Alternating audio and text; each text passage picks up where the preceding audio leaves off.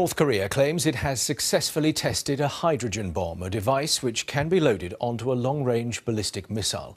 There's no independent verification of that claim. South Korea and Japan say it was a nuclear test 10 times more powerful than the previous attempt by Pyongyang. 조선민주주의인민공화국 핵무기연구소 성명. A jubilant newsreader on state TV announced that the bomb test had been a complete success. The device was of unprecedentedly large power, she said. The news came just hours after state media published this photograph of Kim Jong-un apparently inspecting such a device. The test comes against a backdrop of heightened tension in the region following multiple missile launches by North Korea, the last one conducted less than a week ago. Earlier, seismologists detected a powerful tremor measuring 6.3 near the North's main testing site at Punggye. Well, let's talk now to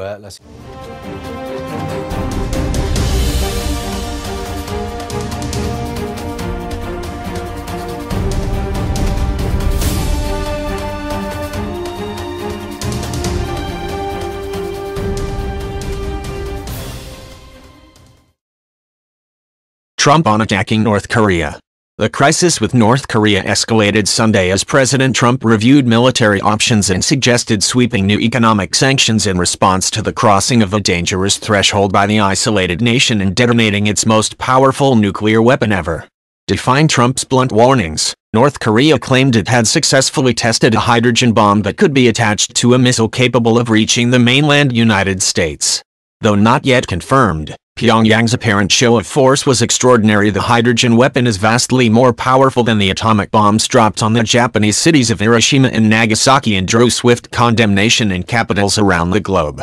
Japanese Prime Minister Shinzo Abe called the action absolutely unacceptable. In Washington, Trump declared North Korea's latest provocation very hostile and dangerous to the United States and would not rule out a retaliatory strike.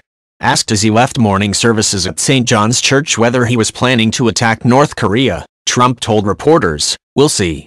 Trump sought to assign responsibility for the unfolding crisis to North Korea's neighbors in the Asia-Pacific region, firing off a series of tweets that signaled rifts in United States economic and security partnerships that for years have helped isolate and contain North Korea. Trump also said on Twitter that he was considering cutting off trade with any nation doing business with North Korea. China is by far the country's largest trading partner, but it also is the largest United States trading partner in terms of goods imported and exported.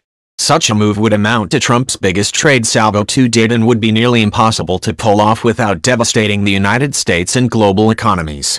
Trump's response to North Korea's weekend nuclear test, its sixth ever, but the first since Trump took office, was subdued relative to his bellicose war of words last month with the country's 33-year-old leader, Kim Jong-un.